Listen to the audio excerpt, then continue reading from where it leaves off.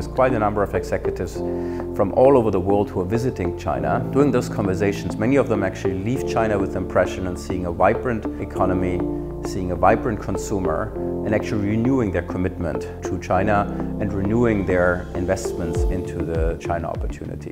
While you can see a lot of excitement, which is still there, a lot of confidence, I do not want to hide some of the meaningful concerns in the market right now. The consumer sentiment remains hovering around the all-time low. The same holds true for the business and investor sentiment. By speaking with many company executives, there are concerns, and there are concerns around the economic recovery and the outlook for 2024. So that is also the reality. I think we're also aware that export has been declining. I think we know of the softness of the property market. We see capital flowing out of the country. So there's a number of things basically which are important for us to watch. We're looking back to the third quarter of 2023, a quarter which brought an increase of retail sales in the mid-single digits. We're also looking to a China which actually is growing in terms of services. We see travel roaring back, domestic travel exceeding the levels of the pre-pandemic levels. International travel is still low, about half of where we were pre the pandemic crisis. But this is not driven by the lack of appetite. Chinese consumers enjoy traveling, they're passionate about traveling. And once the flights become more reasonable and visas become easier accessible, we will see also the return of international travel and the impact that will have on the consumption of Chinese all over the world. We also see restaurants being packed. Look here in the restaurants in Shanghai. So even during an era of single-digit growth, we actually have pockets where we actually see very healthy and strong growth, and companies and brands actually doing exceptionally well.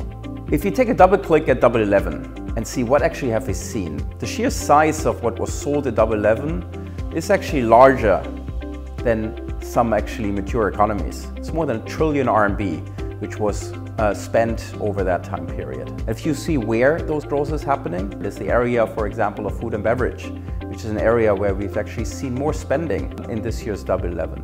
At the same time, I also don't want to basically hide the fact that there are categories which traditionally has always been very strong. For example, the beauty industry, which actually have seen a slight decline. This year, probably more than in most other years before, has been a very strong focus on price. Like the big platform has attracting traffic, but they've also been very aggressive in the way how they communicated the discounts they have been providing and the additional product and price subsidies which has provided to the platform. So if you think about it from a consumer perspective, it has been a great time to actually buy attractive products. The average selling prices on the platforms are coming down. And why is that happening? Is because the consumers is actually looking for promotions. They're looking of different channels where they can basically buy the desirable brand, the premium brand they want, but they can get it at the most affordable price.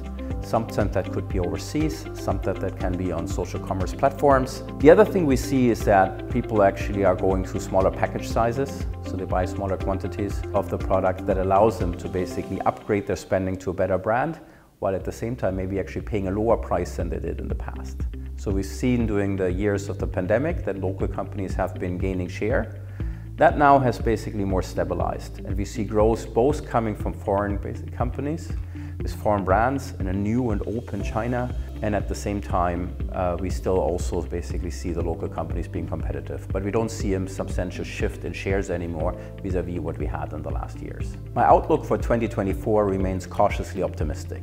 We need caution looking at the consumer sentiment at an all-time low.